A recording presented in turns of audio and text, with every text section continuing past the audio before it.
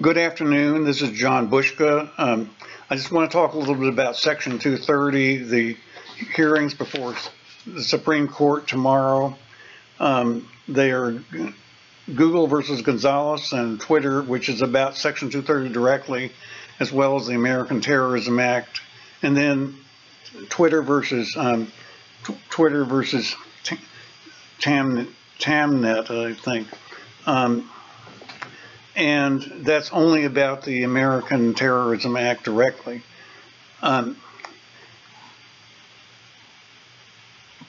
So let me just start here, just to break the ice.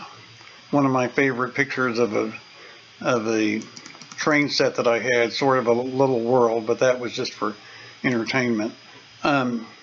Let's bring up the picture of the Constitution Center in Philadelphia that I visited in 2005, and also of a building that I visited in 2006 where the trial for the Child Online Protection Act was held in Philadelphia also. So all of this has to do with freedom of reach, with the idea that a speaker like me, without anybody pre-screening his ability to be online or pre-reviewing his content, can broadcast it to the world. And that was something that COPA, the Child Online Protection Act, back in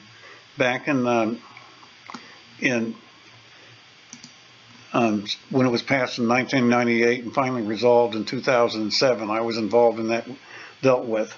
Well, right now, the concern, of course, is that in the Google case, which was brought, well, both of these were about events, about terror attacks overseas. The Google case was about an attack in France in 2015 that attracted a lot of attention at the time, and then the Twitter case is just about the American terror, the ATA, and there is an implication that Section 230 is affected, sort of subsumed underneath.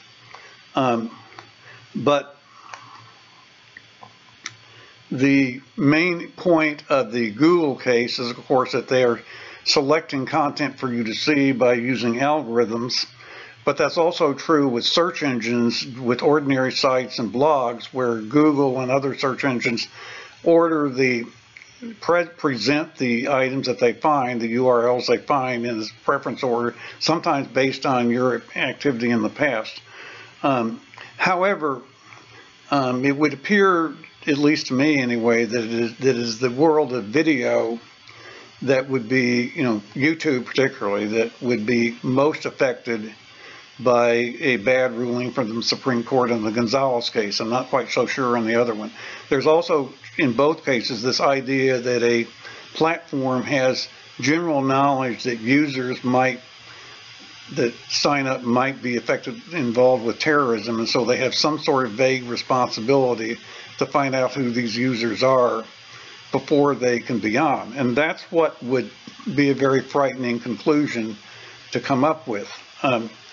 You would eventually either have to do a lot more monitoring of content, or you would have to particularly pre-screen people before they were allowed to speak. Now, and I talked a lot about that in a blog post that I'll link in the description.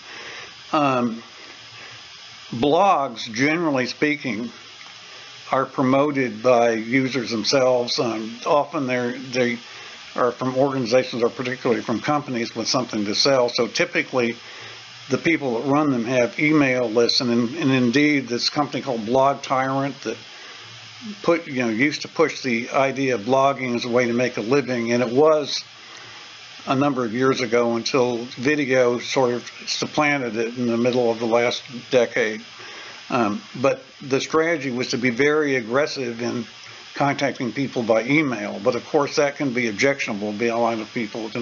There can be issues with spam and just not wanting to be contacted. If you have the ability to organize people yourself for your own business and get them to work with you, then you wouldn't be as concerned with Section 230 affecting you. So you can think about that in some kinds of industries. I can see that how in some kinds of businesses, even in the movie business, that could be like screenwriting or something, that could be a very effective, could come into play as an effective idea.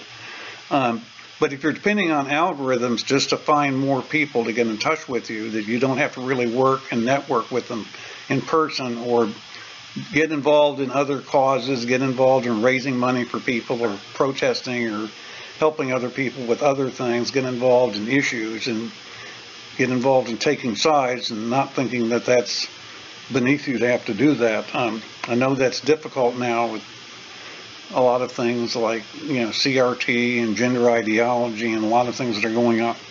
But you kind of have to be involved. If you are going to survive this, you kind of have to be involved with real people a lot more than even I was. I have, relatively few visitors, and I don't use algorithms very much. I just use search engines to be found. But on a few issues, I've been able to be particularly effective. Gays in the military was the main one back a number of years ago. And there are a few others. Filial responsibility laws was one of them. But there have been a few where I've gotten some recognition, even with low volume. Now, that might go away for me with a very bad ruling from the Supreme Court on these. But in fact, I've cut down my own internet presence. I cut down most of my blogs down to just one. Essentially at the beginning of 2022, after having Blogger for 16 years and having WordPress blogs for 6 years, because I didn't think I would be able to sustain it if Section 230 was kept on getting attacked all the time, and because of some other things that were going on. We'll talk about it another time. But the concern with that really started back in 2018 with FOSTA and SESTA. So yeah, I've dealt with this for a long time. But yeah, I mean, if you did pre-screen people, you might look at whether they were actually running a legitimate business. Well, to do that, they have to pester other people and play ball with the way business is usually done, which is aggressively contacting people to sell them things. They'll always be closing things. Or they'd have to have some kind of social credit worthiness, which we don't really have a formal system. Or they would have to belong to an oppressed group and do conventional activism the way we know, particularly the left and the right does it too, within their own tribes. The left demands that everybody join them on anti-racism, for example, before they're allowed to have a job, practically. You would wind up back in that position. So that's the great concern that I have.